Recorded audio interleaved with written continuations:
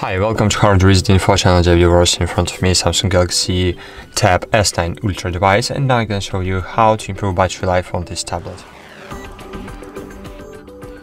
To do it, you need to open the control panel, and in the control panel you need to find all features you don't need right now, okay, and disable it. For example, if you are using if you don't use Wi-Fi right now, just disable it. Disable newbie share if you don't use it right now. Disable Bluetooth, disable location services, because all of these services are constantly searching for their networks, okay? Cool.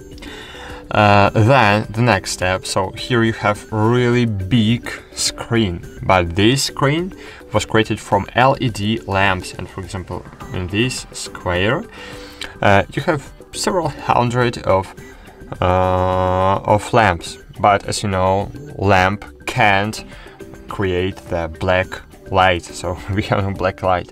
So if you have black color, it means that here is if you see black color on your screen, it means that on this place, in this space, your screen is just disabled. Lamps are disabled. It's not consuming battery power.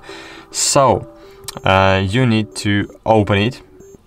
So open the control panel and find here the dark mode. And now in all applications you will have more black color than white color, and it means that in these applications screen will not consume too much battery power. And of course the last step you can do is to open the settings, then scroll down, find here battery and device K, and here find the battery and enable power saving mode. But if you want, you can enable the super power saving mode.